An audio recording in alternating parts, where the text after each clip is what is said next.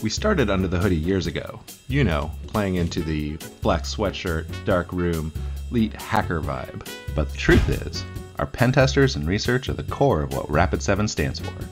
They help us understand attackers, build better tools, and connect with the community. Oh, and some of the stories we get from our pen testing engagements are amazing. Here's one now.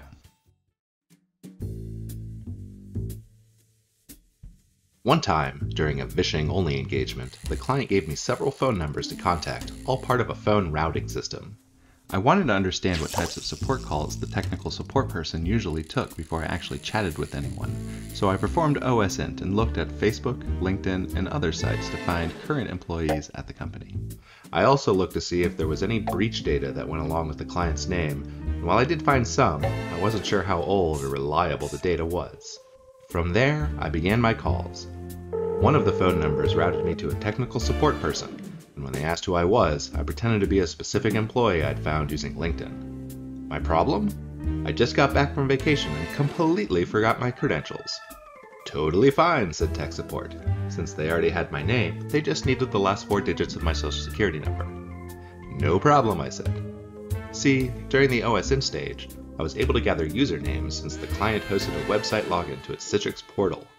Also, the breach data I discovered happened to have several password combinations that appeared to include 4 numbers at the end, such as Frank0201. I took a swing in the dark, picked the LinkedIn user's last 4 numbers of their breach data, and held my breath. Okay, great, tech support replied. I've reset your password to password1. After tech support provided a reset password for the user, I took those credentials to Citrix, and it worked. The only problem now was that the login required answering questions the user had previously set up.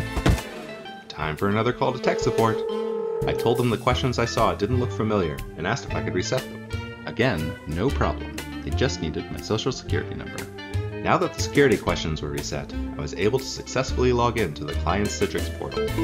With this kind of access, I was able to log into a virtual desktop infrastructure via Microsoft Remote Desktop. From there, I was able to search a server file share for the words password, passport, HR, social security, and more. I got every single one. I told the client what had happened, and they weren't pleased to hear that their after-hours support likely didn't even look up and verify the social security number, because, as it turns out, the number I provided wasn't even correct. Well, that's just one example of our pen testing team at work. When you have leading security solutions and groundbreaking research on your side, nothing's going to slow you down. Check out the Under the Hoodie report for more.